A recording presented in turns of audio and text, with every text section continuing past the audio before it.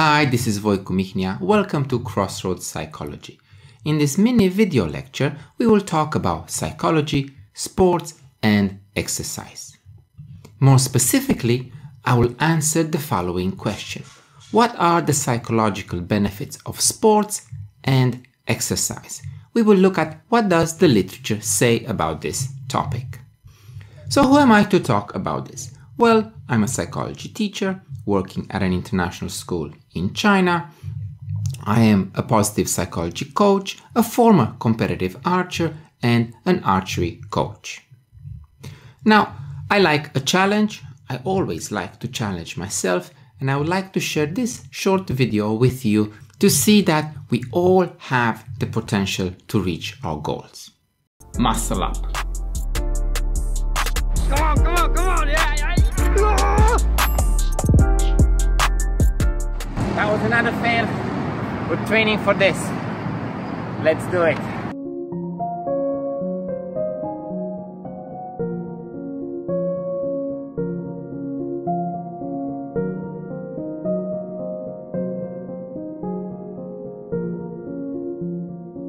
So, as you can see, although I'm 44 years old, I can still do a muscle up and I can engage in intensive physical exercise. Age is not really the issue. If you have a goal, you can achieve your goals. At the end of this mini video lecture, I will have a challenge for you too. So what is the structure of this presentation? I will start by raising interest and awareness in the topic. Then we will look at what does the scientific literature actually say about psychology, sports, and physical exercise. We'll look at 3 specific studies. Then, as I said, I'll have a challenge for you, a few final words as a wrap up, and in the end, I will share the references to these 3 studies. So let's begin by asking ourselves, think about your own physical fitness and well-being. What's your level? What's the level of your physical fitness and well-being? And by well-being, we refer to the state of being comfortable, healthy, or happy. So on a scale of 1 to 10, where 1 means barely able to go up the stairs and hating every minute of your existence, to 10, let's say, you can do a muscle up and you enjoy your life to the fullest.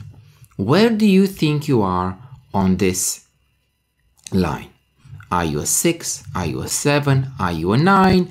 And I hope that by the end of this video, you will have the motivation to move up the line 1 more digit, 1 more unit. So let's begin with the first study. Where are we? Usually I do these presentations to high school students, and I always like to begin with this kind of cheeky analogy. Let's read first this quotation by Michel Foucault, a French philosopher. He said, "It is surprising that prisons resemble factories, schools, barracks, hospitals, which all resemble prisons." An interesting question. And if we think about it, let's look at this analogy. So we have here schools and prisons. Apparently, according to this meme, according to this chart, they follow an authoritarian structure. And if we think about it, we do have to listen to our teacher, to our principal, and decisions are taken top down. We do have to follow a dress code.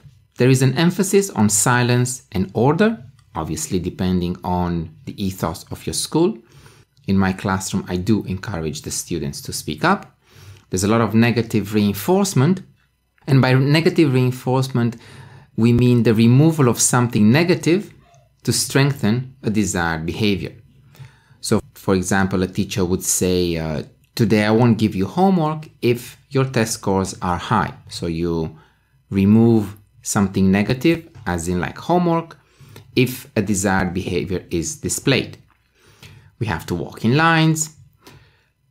We kind of lose our individual autonomy when we enter the school. We can't do whatever we want. We obviously have abridged freedoms because we are in a school and we are in a controlled environment. In most schools, students don't have an input in decision making. Obviously, you can join the student council and you can join student governance and you can try to have your voice heard. But in most schools, the input is minimal. And there are set times enforced for walking, eating, studying. You can't just go to the canteen and have lunch whenever you want. You have to wait for the bell. So you are not alone. If you think you're being restricted in schools, well, there's a comparison here with prisons. So let's look at this very, very interesting study by Woods and his colleagues. Positive collateral damage or purposeful design. How sports-based interventions impact the psychological well-being of people in prison. Right? We made this analogy that a school is like a prison. Let's see what happens if a health-based program, activity-based, sports-based program is introduced in a prison, and what are the psychological and well-being benefits of this program. And the aim of the study was to identify how sports-based interventions impact the psychological well-being within the prison population. The study focused on the perspective of all stakeholders involved in either the design, the delivery, or the oversight of these sport-based interventions in prisons. And we're talking about 16 stakeholders here from prisons within the United Kingdom. Now, an inductive thematic content analysis was adopted as the method of the study, and 6 themes seem to have emerged from the data. These themes are relating and relationships, sense of achievement, sporting occasions in their hands, facing forward, creating a life rhythm. And for each theme or category, the researchers have identified subcategories which show the benefits of the program they spearheaded in these prisons. So with regards to relating and relationships, some of the benefits seen are improved social ability and mobility, and respect and accountability for others. Let's not forget, the environment here is that of a prison environment. The theme of sense of achievement showed that individuals found it beneficial to share their achievements, and they found it beneficial that they received external recognition. With regards to sporting occasions, obviously there's novelty in playing a new sport, and there's the aspect of escapism, where you escape your day-to-day reality, that of being behind bars, through the means of a sport. The theme in their hands showed that the prisoners, the participants, were pleased to having a choice of activities, and they were also pleased to be stakeholders, to have the stakeholder status of, designing and delivering or having oversight of the sports that were included in this program. In the theme facing forward, the researchers have identified that the sports actually reduced a transition. The researchers realized that sports reduced transitional anxiety because, as you can imagine, from a free life to a life behind bars, there is a certain level of transitional anxiety, hopefully temporary.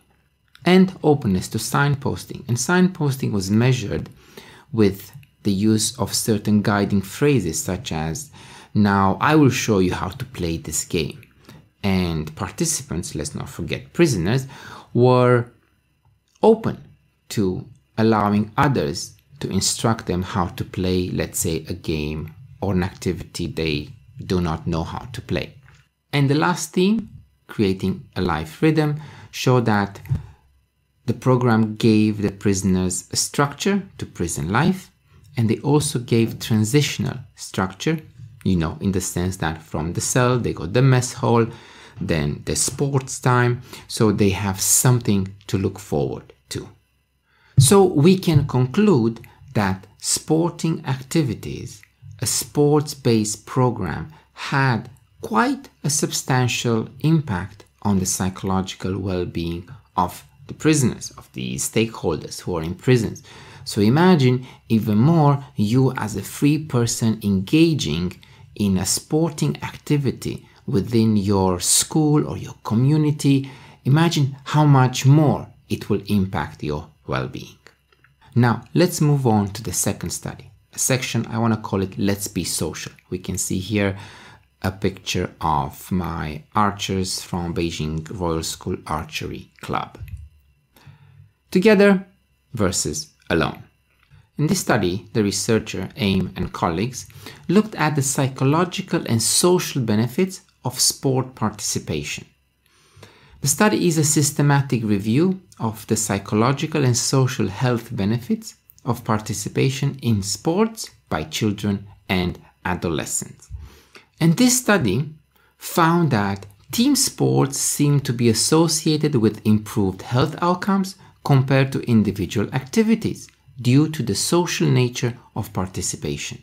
So, being involved in a team sport is more psychologically beneficial to you than just doing an individual sporting activity. And while archery is in itself an individual activity, doing it together with your teammates within your club can and will improve your health outcomes, as shown by this study. And in the third study, we're going to look at some of the possible negatives of being involved in sporting activities, because after all, it can't all be good, can it? And over here, you can see this is my hand after training for a long time at the bar, trying hard to do that muscle up.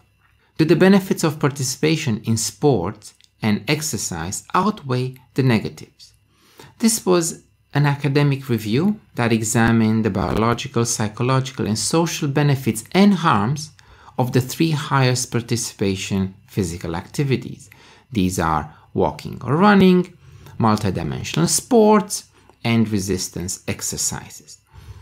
So if we have a look at this diagram over here, we can see that each sport, each activity might have benefits or negatives depending on the age group. Now, the evidence indicates that the positives do outweigh the negatives, and moderate amounts of exercise provide the most optimal balance, while potential harms are typically associated with low or high participation. Overdoing it, obviously, is not good. So, we do have a winner. Here are the concluding remarks of this study.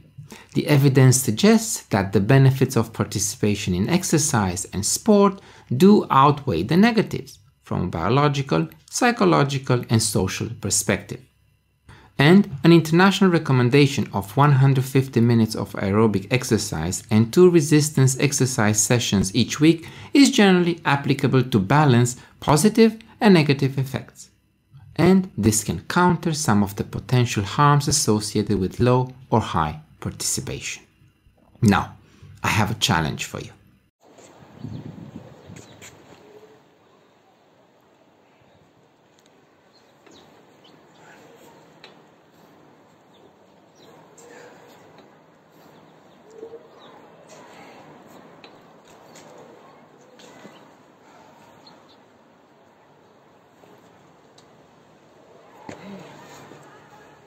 All right, people. You watched my presentation. I shared with you some research. So now it's your turn to put this into practice. See?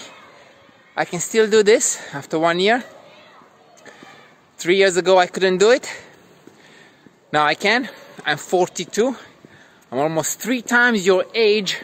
So I challenge you. Start a plan. Make a plan for your physical well-being. Challenge yourself. Thank you for watching this presentation. Thank you for your insights and input. You know, let's just continue being awesome. I hope you found this presentation interesting and beneficial. And if you want to find out more about these studies, I will leave all the details in the description below. Until next time, this is Voicu Mihnea signing out from Beijing. Take care, let's go out and exercise.